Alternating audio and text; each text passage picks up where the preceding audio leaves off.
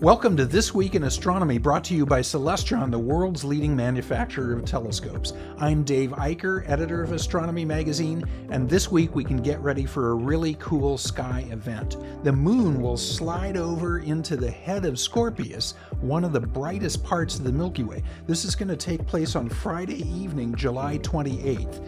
At its closest, it will be 1.3 degrees away from the bright star Antares, the brightest star in Scorpius, which is a red supergiant. It's also an exercise in depth perception.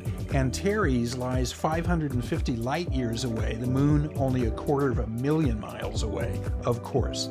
So get in the early evening sky, a very clear horizon straight to the south, and you'll get a good view of this cosmic event. You can grab your binoculars, your Celestron telescope, your imaging equipment.